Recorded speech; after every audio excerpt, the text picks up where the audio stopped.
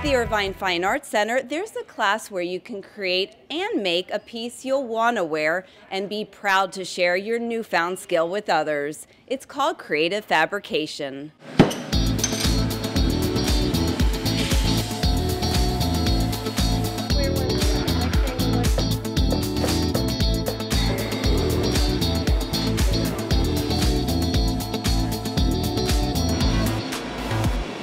The first thing we do is have them make up components that have no purpose.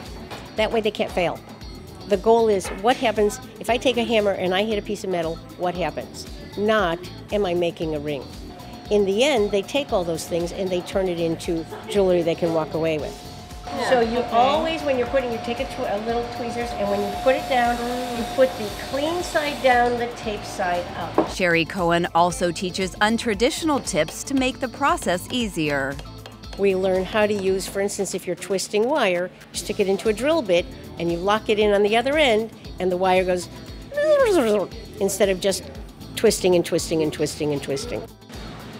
We're learning how to solder and heat metals and cut them and just use the tools that I've never even used before in my life. You know, I'm a painter basically, and it's like this is a whole new avenue that I've turned on to, but I love, love, love it. And Sherry is an amazing, amazing teacher.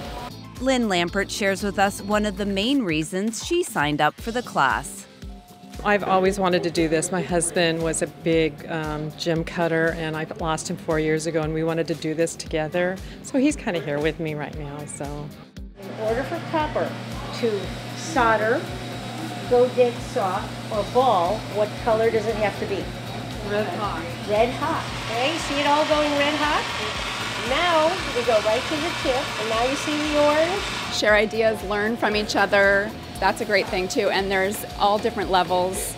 Everyone has different, tools and experience and techniques. So we all really enjoy that part too.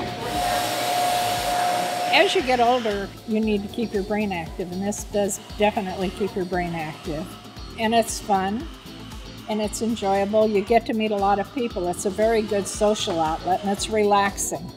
People find new friends and new interests within this center. They go and they do things together, like going to the gem show. It is something that expands beyond the classes. And so for all of us who are here, this is a critical part of life.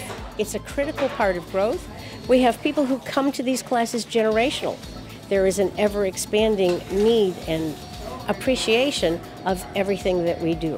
1, 2, 3. For more information on this class and others offered at the Irvine Fine Arts Center, you can visit their website. For Irvine Scene, I'm Jacqueline Twegg.